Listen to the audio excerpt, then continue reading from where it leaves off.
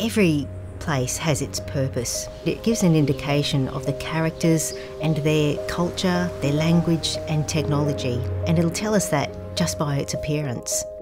People in place speak to each other in a cyclic fashion. An area, like a suburb, is established and transformed by its inhabitants. People move to those places because they identify with the place and the people, and they also want a sense of belonging.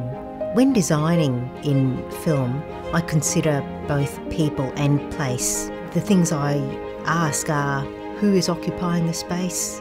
Where are we? How old is the space?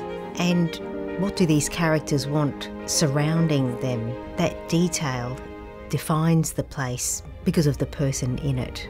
In the movie Stealth, we used a location in a Harry Seidler designed apartment building. You really believed that character's identity because of the location that had been selected. People and identity are key to bringing purpose to a place.